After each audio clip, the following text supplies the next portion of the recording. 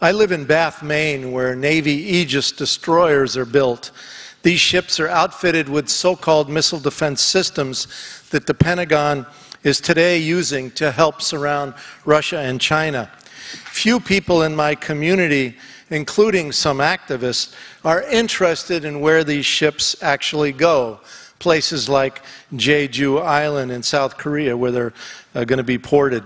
It's not popular to raise these questions, especially when Bath Iron Works is the largest industrial employer in our state.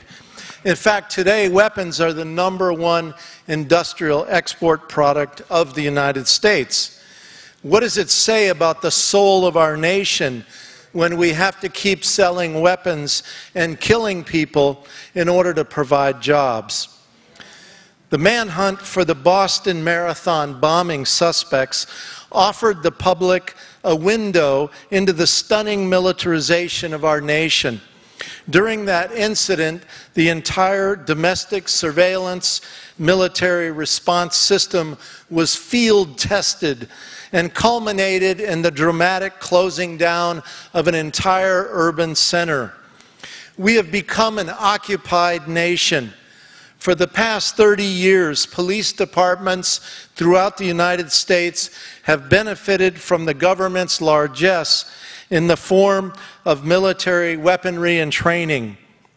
By making a few subtle changes to the regulation in the U.S. Code, the military has quietly granted itself the ability to police the streets without obtaining prior local or state consent, upending a precedent that has been in place for more than 2 centuries. The most objectionable aspect of the regulatory change is the inclusion of vague language that permits military intervention in the event of civil disturbances. Obama has announced that 30,000 drones will be flying around the U.S. in the coming years. 37 states have applied to host one of 6 military drone test sites planned across the country. Much debate has begun in local communities about whether police should be required to have warrants before they can snoop on us with drones. Should domestic drones be allowed to carry weapons? More than 500 aerospace companies are eager to develop this new drone market across the U.S. The drone industry lawyers say we have nothing to fear. All we have to do is ask local police, and they will be transparent about their drone use.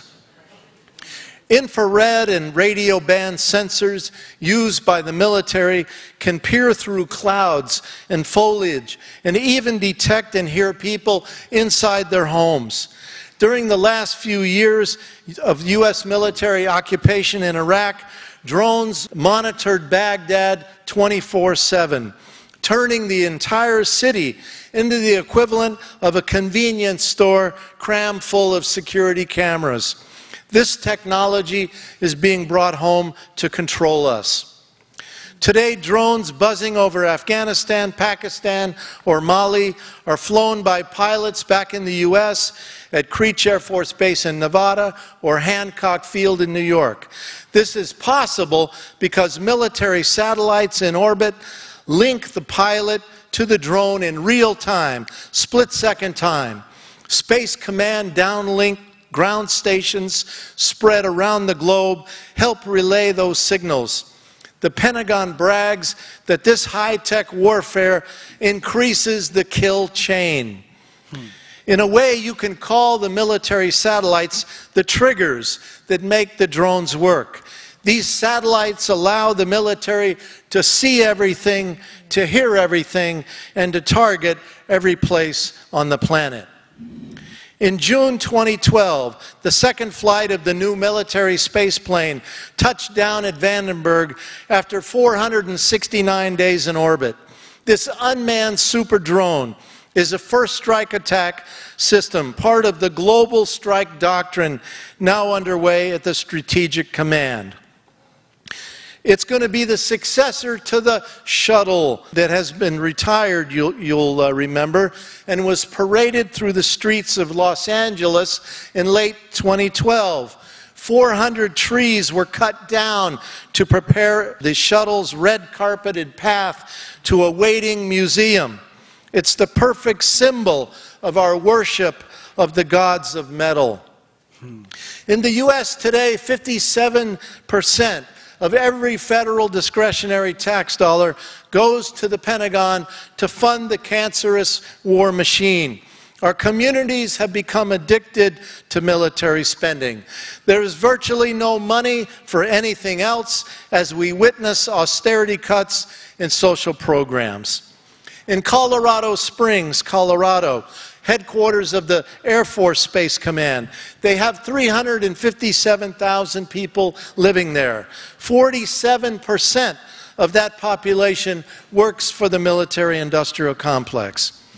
The aerospace and military production industry in Alabama is a major job provider as well. In Huntsville, Alabama, they now call themselves the Pentagon of the South. In 1950, the U.S. Army moved former Nazi Wernher von Braun and his team of 100 German rocket scientists to Redstone Arsenal in Huntsville to create the U.S. space program. Von Braun and his team took over NASA's Marshall Space Flight Center and helped to ensure that the civilian space program came under military control. The Nazi rocket team brought culture to Huntsville by creating the local symphony and the ballet and lived on a hill overlooking the town.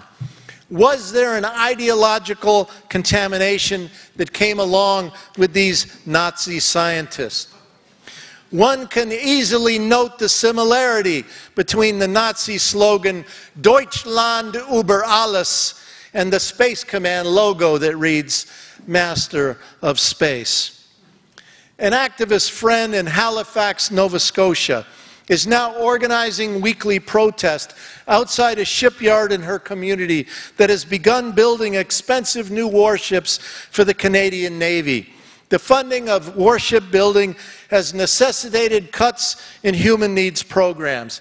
Progressive political parties are going along with this largest military appropriation in Canada's history because of the jobs issue.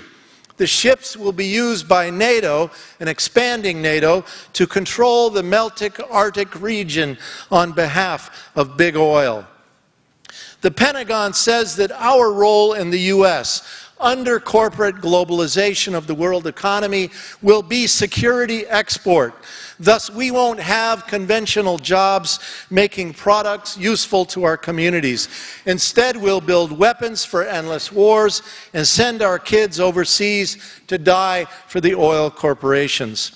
A couple of years ago, I heard that the local Sears department store had a new kids' clothing line, so I went to see it in a nearby town.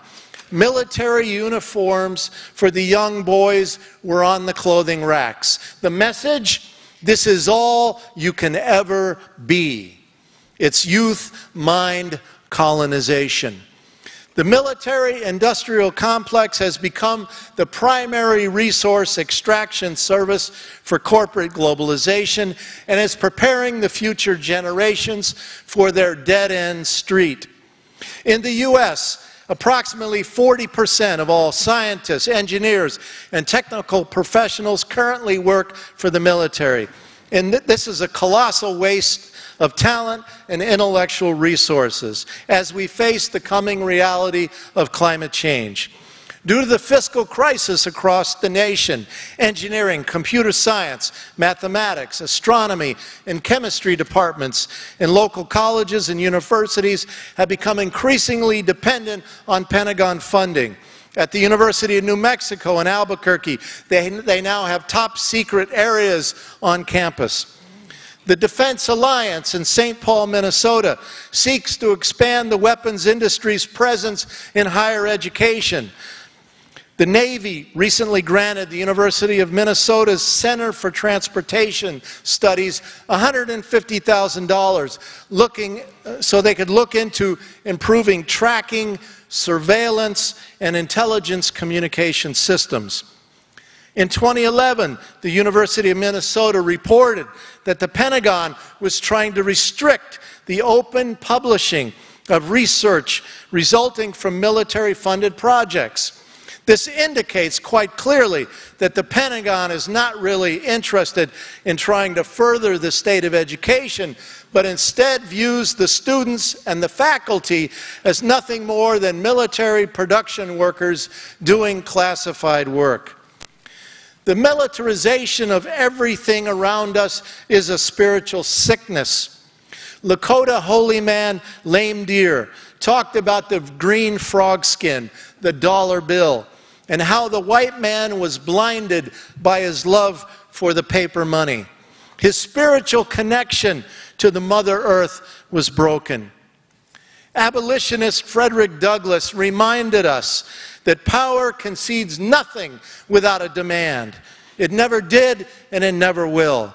When it comes to our current dark, evil economic system called militarism, we should be talking about its conversion and the jobs that would result from that transformation. Good jobs can be created by home weatherization, building rail systems, creating a solar society, and hiring unemployed workers to plant town and city organic gardens so we can feed each other. As we transform our industrial base, we lessen the impact of the military machine on our lives and help deal with our major environmental crisis. There is no other way to pay for such a redirection without massive cuts in the war machine budget now.